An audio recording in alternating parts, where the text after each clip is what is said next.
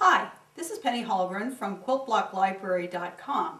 Today we're going to work on the Ghostwalk Quilt block, which is kind of a fun little quilt block, and it's pretty easy. It looks a little complicated because it's got some curves in it, and every single patch in the block has a curve, but they're all the same, and when you learn how to do curves, you'll be able to do these all day long. So this is a picture of the block, and you can see it's a little 4-patch, so it's got 16 little squares in it. And the ghosts, I guess, are these little white things that kind of flop around. So that's the one we're going to do. Let's go over to the sewing machine and start sewing curves together. When you download your pattern from the Quilt Block Library, you're going to get two things in this particular pattern. One of them is the full color picture of the block when it's finished, and then the other one is a template page.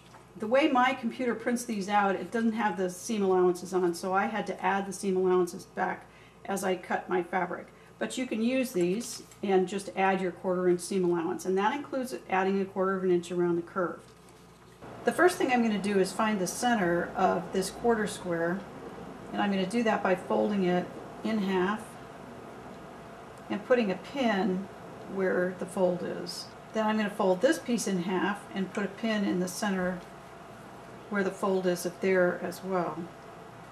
Then I'm going to put these two facing right sides together and kind of make sure that the corners are lined up and that the sides are kind of facing the same direction. I'll take one pin out and then take the other one out and mark that, pin the two together, and that marks the center.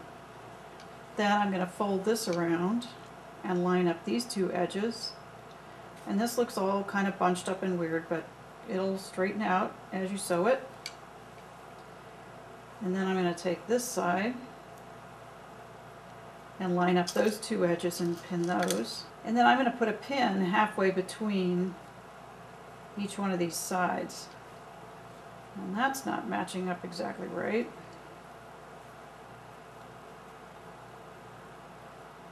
There we go. So I'll put a pin here. And then I may shift this a little bit because this side has a little more stretch in it than I want it to have. So I'll smooth that out as much as possible and put my pin in. So ideally you'd have a pin in the center and then one on each half, so you'd have 5 pins in here, but I ended up with 4, and I think that's going to work. So I'm just going to put this under my presser foot, and this is going to be slightly less than a 1/4 inch seam allowance. And then I'm going to just hold my fabric flat, and you'll see this is kind of curving around, and as I sew I'm going to kind of curve that whole thing so that it feeds straight under my presser foot. And now that I'm on this side, I'm going to rearrange my black fabric so that that fold is on the other side of my needle so that I don't sew that tuck in. And I'll take this pin out.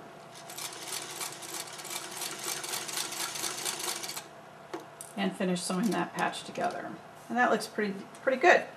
A lot of the unevenness you can iron out. As I iron this, what I want to do is fold this seam allowance toward the white side.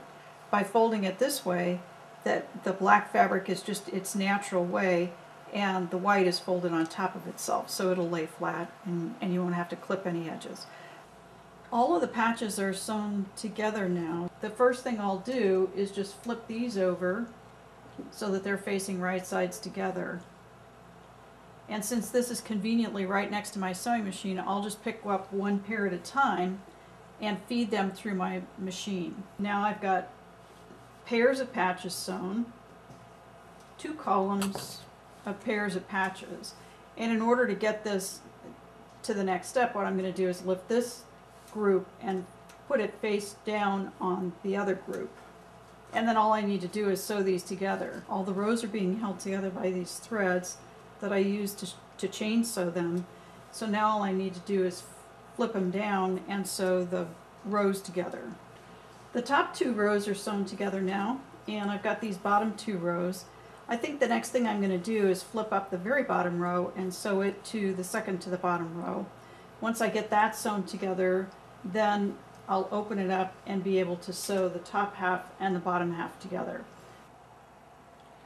This quilt block is finished now, and once I finished it, I just took it over to my ironing board and pressed the seam allowances down on the back.